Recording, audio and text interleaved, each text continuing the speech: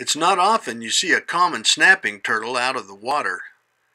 These ponderous reptiles, weighing up to 35 pounds in the wild, are clumsy on land. And despite their protective shell, powerful jaws, and nasty disposition, they'd rather avoid encounters on open turf. In the water, however, they're perfectly suited to swim and clamber about.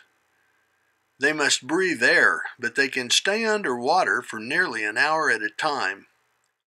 They submerge and lie motionless, camouflaged eyes watching for minnows or fish. And then they strike like a snake to catch their prey.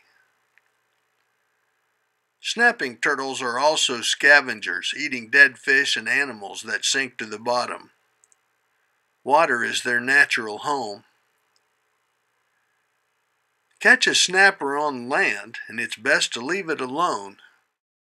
But if you must look closer, keep your distance.